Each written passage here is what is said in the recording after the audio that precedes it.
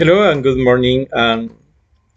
Here with another extract from a very, very good preaching question and answer session in the spiritual realm with Pastor John Ramirez and their friends at a church with Pastor Armen. And the title of this session is Demolishing the Works of Darkness. So we are going to pray a little before I take this extract from this session, which I am keeping in order to have a library of important works on spiritual deliverance and spiritual warfare. Here, the pastor Ramirez finishes his session of question and answers, Q&A, and after that he's going to explain the basics of deliverance, spiritual deliverance, deliverance in the Holy Spirit. I think these contents are very, very important and relevant for anyone who is seeking for instruction in spiritual deliverance. Father, in the name of Jesus Christ, in the name of your Son, your only Son, in the name of the Holy Spirit, we are requesting you to open our eyes, to open our heart, to set peace in our minds so we can understand the message that is going to be delivered for us today. Thank you, Lord, and we bless everyone who is hearing this small extract, and we bless them with courage, with strength, with intelligence, and with spiritual might, so that they can find in the Bible, find in their congregations the tools, the weapons, and the ammunition to fight the devil, fight the works of darkness. We pray all of this in Jesus' holy name. Amen. So let's hear Pastor Ramirez. So Hinduism in the house, and my mom got involved in witchcraft because she wanted to solve problems that was going on between her and my dad. But then I don't know really how deep. All what I know that on certain days there will be screaming in the house. Okay, but what's your question, girl? You're telling me a story. My question is, as a born-again Christians, and my two other sisters, also a born-again Christian, I know there is more into Christ than the life we are living now. True. I mean, like now you mentioned, it hits me so hard that doesn't matter, like at this age, for maybe 30 plus years knowing Jesus, but not growing. No growing, no fruits. Spiritually, no fruits. Right. But rather, we are now in a stage where we are just against each other, no love, blocking each other, and stuff like that. So my question is, and I know there is more to Jesus than this.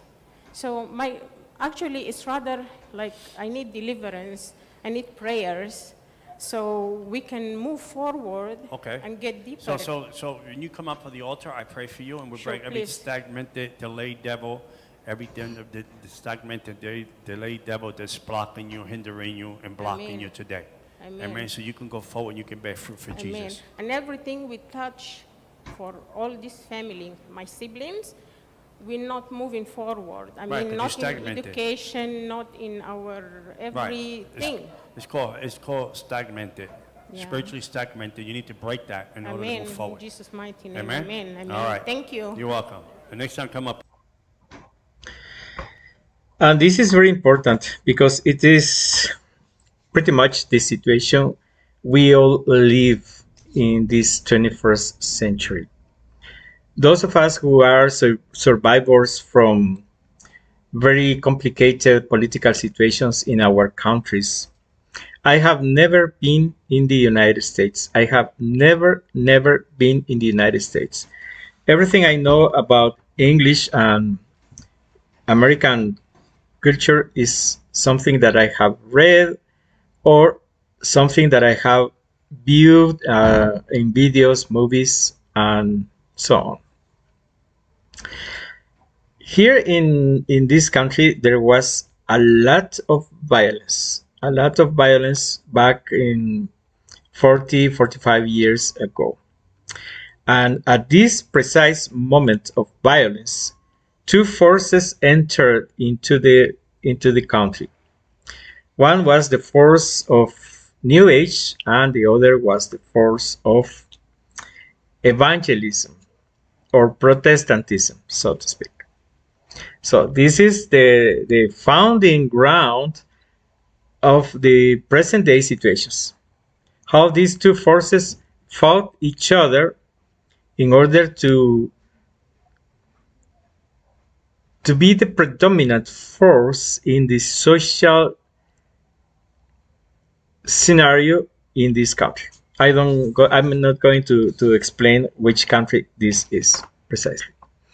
But back in time, the native people from this country lived in plenty of struggle among the tribes, among the families. And they practiced a lot of human sacrifice. Sacrifice of children, sacrifice of women, sacrifice of sacred people, so to speak. And they believed that their blood was relieving them from their pains, from their troubles with nature. That was the basic attitude of these people. After that, Europeans came, Europeans imposed their beliefs, Europeans imposed their laws, and the native people were relegated to the last level of this society. Then there came the Cold War, and the Cold War brought new problems, and an underground movement of guerrilla warfare started to become prominent in this country. And on top of that situation, which was a war situation indeed, with real weapons, with real guns, came the message from the East, that is through the New Age movements, and simultaneously the Protestant evangelical church began to grow or to become an important religious force in this country. But in time, we all humans are really not stable ground to stay on, to stand upon. So religious leaders, Protestant religious leaders, also failed, and a lot of instability, and doubts began to settle in the minds of people, and in the minds of people like me, who were at the end victims of the previous stage of war inside. So this explanation that the brother Ramirez is going to deliver is pretty much related to the situation of people who are unable to understand or to discern between one spiritual force and the other. And at the end, we all try to believe that every spiritual force, every spiritual movement is good, because we are so doubtful in our minds, in ourselves, that we prefer to accept everything as good. So I want to warn you before we switch on the last part of the preaching of Brother Ramirez. This might be the situation in many of your countries. I have to warn you this situation that we are living today in the 21st century. Here, 500 years ago, or more than 500 years ago, I mean thousands of years ago, we have the old religions here. Very important, very strong religions. All these religions were organized around the human sacrifice situation and the offering of blood before the ancient deities. And it is very, very curious that the name of the deities here resemble much the name of the eternal God in Israel, because they say the god Chak, the god Chak, he wants human blood. He needs human blood in order to stay alive, in order to give our goods for the season. And the name Chak is pretty much like the name Jah, which is the name of the Lord in the Hebrew culture. So we can see the starting point of all this scenario, this spiritual warfare scenario. Then came the European idolatry. The European idolatry came, and this European idolatry stood here, rooting its idolatric beliefs, its idolatric religion, so to speak, for 300 years, on top of the thousands of years previous that these people adored the forces of nature, ancestors, and adored death and the dark angels while offering them blood sacrifices. So with the European idolatry came the false notion that there is a warrior Jesus. There is a warrior Jesus that has to be imposed in the minds of people. This is not the true Jesus, but it is a forgery of a Jesus. Then, along with this, the exploitation of natives, and all this religion stays alive, hiding itself inside the European idolatry and hiding itself in the minds of people, because these native people were exploited, were economically exploited, socially relegated to the last stratus of the society, deprived of education, deprived of practicing their own spirituality, but in public, because in the hidden they still practiced their own ancient beliefs. Then came the Second World War, almost 200 years after, 150 years of independence here. And then came the Second World War. And after the Second World War, there was a sudden uprise of communism everywhere, especially in these places, and the Cold War began. And after, during this situation, at the last 10 years of the Cold War, came this last scenario when New Age religions came into the scene, and the Protestantism began to be strong in the social situation, so to speak. So the question is, what is going on? Because that Protestantism 30, 40 years ago is not the same Protestantism that we are seeing today, either in the United States, Europe, or Latin America, or India, or Africa. So there are a lot of questions left for us. So that is the importance. There is the importance of this knowledge that Brother John Ramirez is communicating us in this session. So let's prepare for the last part very important part of this question and answer sessions with Brother John Ramirez. That concludes our Q&A session. Hope you folks enjoyed it. Let me talk to you. I just want to share a quick word with you. And also, I just want to share a quick word with you. Don't be texting my meeting. The Lord says to you, he wants you like this. He wants no stuff over your head anymore.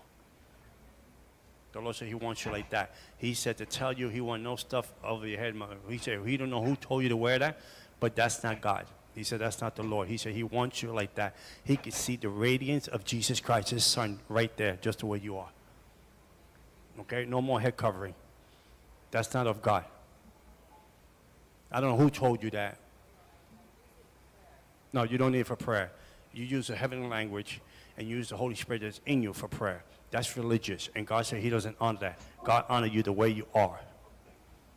The way you are. God said he honors you the way you are. You're anointed, you're a powerful sister, you love God, and you have a special anointing upon your life. God said that when you cover your hair that way, he sees religion. He don't see Jesus. He said no more covering your head. Amen? If you do, I go to your house and cut it. Okay? There's a new season coming into your life. And the old things have passed away. And the new things are coming into your life. And people you thought that was with you is not really with you, says the Lord. There would have been an interruption. There would have been a hindrance and a delay of your calling, your purpose, your destiny God called you to be. God said he didn't call you to be a follower. He called you to be a leader. And he said there's people in your life that he's going to uproot. And I'll tell you in private who those people are that he's going to uproot out of your life. He said if you don't listen to what he's telling you, you will never bear fruit. And then he will hold you accountable because you owe him something that he's giving you, and you got to give him back to him bearing fruit. Multiply. The Lord said he used the word multiply in your life. Amen? You're a good sister. You're a genuine sister. You're a very genuine person. You're a good sister. You have a good heart. Okay? You're not a deceiver. You're not a liar. Okay? You walk right with God, but you're allowing people to put religion in you when Holy Spirit is saying, I'm not there. Holy Spirit said, I'm not there. And the Lord said, don't worry about the end times anymore. Teach and disciple people about now. Now. He said, no more end time. He said, it's a lie from the devil. He's distracting you from what you're supposed to do today. He's distracting you from what you're supposed to bear fruit today. He's distracting you for your gifts that you have today. You're a very gifted sister. You're a great writer. And your gifted sister. God called you to disciple people, young people that come to the Lord. Disciple them with the word of God. John, Luke, Matthew, and Mark. Disciple them from there. God's going to use you in a powerful way. You're going to see, you're going to have to one day rent a little building to bring people in to teach. Amen? And I'm not putting you on display. I respect you. I kind of know you. I don't know you for real. I don't know you personally. But I know you in the spirit. You've been following too many things, and God says stop following because it's going to lead you to a dead end. God never called you to follow. He called you to lead.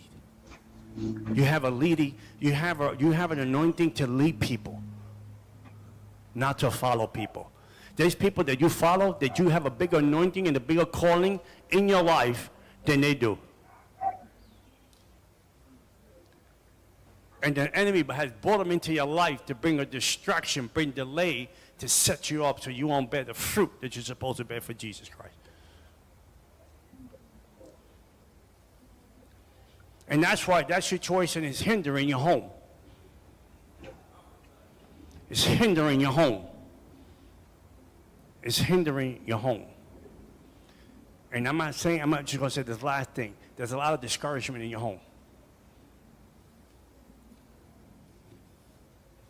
I'm going to tell you later in private situation that you need to decide and make a decision on. People don't need to know because they're saying this, people crazy.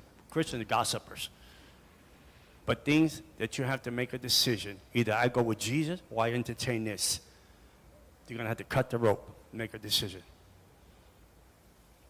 And I promise you, once you cut the rope, you're going to go whoosh, up here with Jesus. Because those things have been holding you back from God's best. And I know your son. I hung out with your son the past couple of days. Coolest cat. the coolest cat. That's a slang word in the ghetto. Means like the coolest person in town. You've done an amazing job.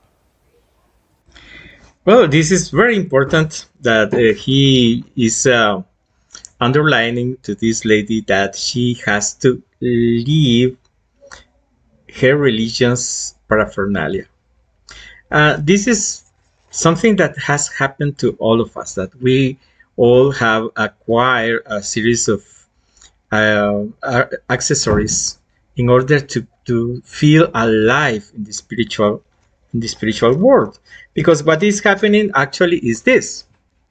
You see that these are the old religions here. Probably in your country there are other old religions, and all of them based on snake worshipping, ancestor worshipping, death worshipping, and this is everywhere in the world.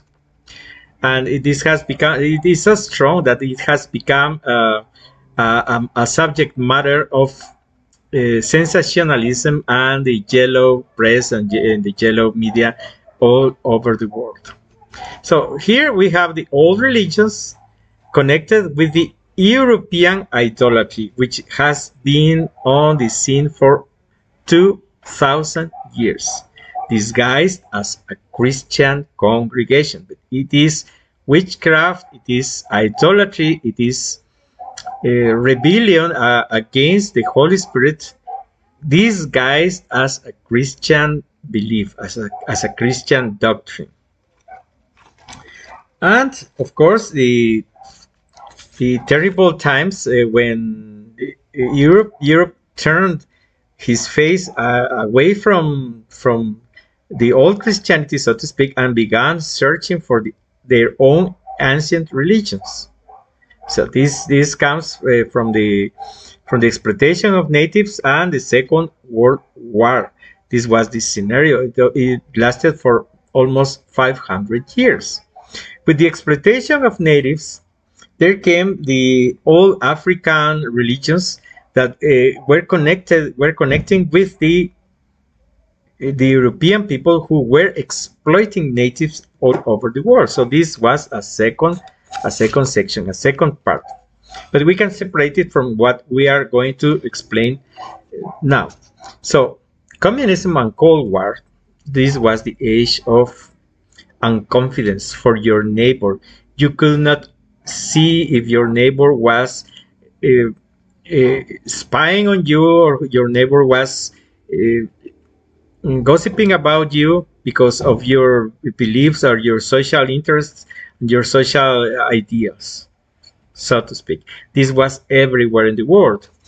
And then came the New Age around by the 70s, by the 1972, 1973, up to 1980 something.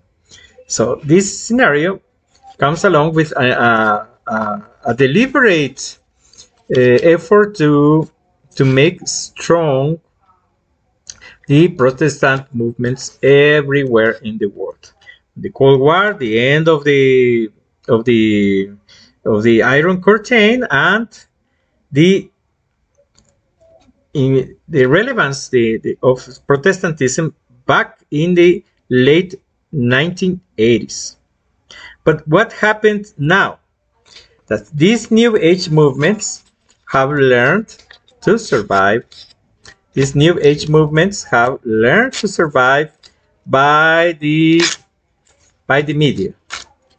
So there you have ancient aliens, that you have the ovni or the UFO deception, whatever there is. So this is the root and the tree of all these religious and modern religion, from old religion to modern religion situation everywhere in the world. This has lasted for at least 7,000 years since the Sumerians, according to the chronology of the scientists. And what happened with the Protestant movement? What happened with the Protestant church? This it began to fragment. The Protestant church has begun to fragment into small tiny pieces. This is the Protestant church with who calls himself or itself the representative of Jesus on earth. So this is the Protestant Christian church. Nothing. And this tree stands still and strong everywhere in the world. So this is what Pastor Ramirez is going to speak about now. All right, quick. Let me talk to you the devil's game, the devil's mindset, the devil's ideas, the devil's patterns and cycles, how the enemy works against Christians. You want to hear it? How the enemy works with Christians. The devil don't play checkers with Christians. He plays chess. The devil never played checkers with Christians. He played chess, because what you can kill quick, a chess game you can win quick, right? Kidding me? The devil likes to play mind games, because chess is a mind game. Chess is a mind game. You believe that? You know how to play chess? Any of you know how to play chess? You play chess. It's a strategy game. It's a mind game. Chess is a mind. That's what the devil plays against the church, against Christian. A mind game, a strategy game. I don't have to. Chess is what David did. Checkers is what David did with Goliath. David killed Goliath quick. Bang, out. Thank God for the Holy Spirit, because David didn't have that much of a good aim. It was the Holy Spirit that killed Goliath. Amen? I mean, quick. What you kill quick in the spirit is not your fight. It's a diversion for the real fight to show up. Because what you kill quick in the spirit, you with me? It's not really the fight. It's preparing you for the big fight. Because the big fight will be Saul. Saul was the big fight. Saul was the big fight for David, because David ran away from Saul for 13 years. Have you been running from something for 13 years? You said, when is devil going to stop running after me? Have you? I look like this guy. Stand up for a minute. Stand up. I look like that in the spirit.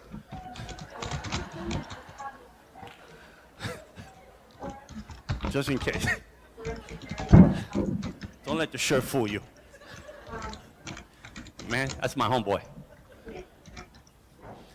Understand? The devil played chess game. The Bible says, the reason you stuck is because when you play chess, you have to look at the pieces that you're playing with. You have to look at the game that God has in front of you to the season that you're going. Chess is a thinking game. In Christianity, we call it discernment. We call it discernment in Christianity. I'm discerning the times I'm in, the season I'm in, what's in front of me, what God is taking me. How could you be a Christian that you're mediocre and you have no sense of direction where you're going? That's why Christians, when you don't have a purpose, you don't have a destiny, you don't know the address of your purpose, your destiny, you go anywhere. You go anywhere looking for something that will stick, because you don't know the purpose, your destiny. God has called you for purpose and destiny. God didn't call you to sit in church. That's just a part of your life. God has wrote a story about you, but you ain't connected to your own story, because the devil is playing chess with you. Chess game, a strategy game, a thinking game, a discernment. You ever been there? You say, well, I think he's going to make this move over here. I think he's going to make that move over there. I think if I move this piece, he's going to move that piece. That's called discernment in the kingdom of Jesus Christ. You with me? Wake up, people. So I'm stuck. John 10:10 said the devil come to steal, kill, and destroy. Agree? What are the weapons that the devil uses against the believer? What are the weapons of his warfare? He has no authority over you, because ask Job, your brother Job. If I were to bring Job in here, he would testify that the devil had to ask permission to bring my head down. The devil is a sandpaper that God used to polish you. But instead of you saying hallelujah, you say ouch. I dig it. Sometimes I feel like God needs to put me back in the stand like a clay, put me back there, grab another clay, Lord. You already bruised me up, beat me up. I smell like toast. Pick it someone else. But this is what God is showing you. You with me? God is showing you that. God is showing you it's a chess game. What are the weapons of the enemy? Weapons of the enemy. Hindrance. How many hindrances you had in your life? How many blockages you have in your life? You've been blocked that you don't want to read your Bible anymore? Your Bibles don't taste good? Have you been blocked every time you pick up the Bible? Oh, God, I have to read this again. Blockages. Have you don't want to go to church, but you can go to the mall? Have you been blocked that you don't see your next breakthrough? You're not moving from glory to glory? Blockages. Blockages, hindrance. Have you been hindered? Have you been hindered in your mind, in your thoughts, and your thinking? And even in your sleep. You sleep, but you don't get rest. Have you been there? Hindrance in your dreams, hindrance in your way you sleep, hindrance, how the devil's stealing your sleep. You sleep 8 hours, but you don't rest. Hindrance. You with me? Hindrance. Blockages. Delays. Have you been in places delayed that you said, man, I should have been further up down the road. What am I doing here? Have you been there? I should have been further down the road. I should have accomplished more this year. I should have done more of my time this year. Have you been there? Have you been in a place that you feel like time is passing you by and you're not growing, you're not moving, nothing is happening? The Christian life don't taste good anymore. I guess I'm the only one, right? Sometimes I feel like a nut, sometimes I don't. Have you been there? Have you been in that spiritual condition? ICU. I'm in a coma, Lord. People don't want to hear the truth. Challenge you with the truth. Challenge you. Hindering. Distraction. Have you been distractions in your life? Distractions in your life. What are your distractions in your life that's stopping you from God's best? What are your distractions? They got a name. Everything has a name. My boyfriend is my distraction. Get rid of him. I'm stuck in pornography. Get rid of your computer. Sell it. Give it to me. I don't do porno. And I'm not mocking you. Well, you could be stuck. I'm not mocking you. I'm saying whatever is the distraction, get rid of. You hang out with the wrong Christians. Hang out with Christians, all they do is cry all day. Like you cry more like my daughter's 32 years old. She don't even cry that much. But yeah, my daughter's 32. I'm an old man.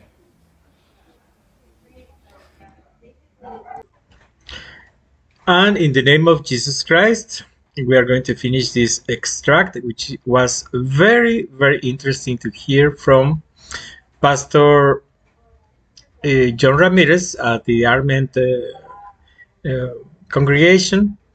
Pastor says Goliath was playing checkers for David, but Saul was playing chess for David.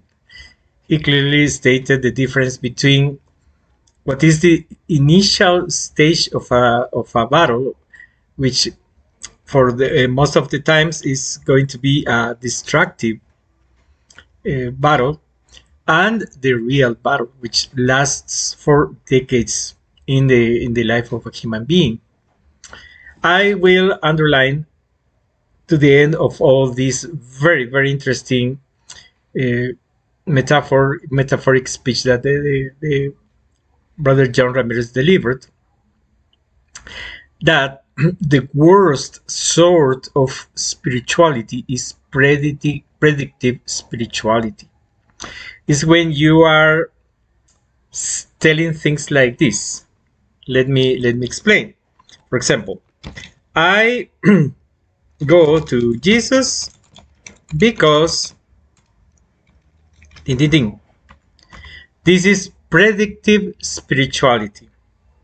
I go to church because ding, ding, ding.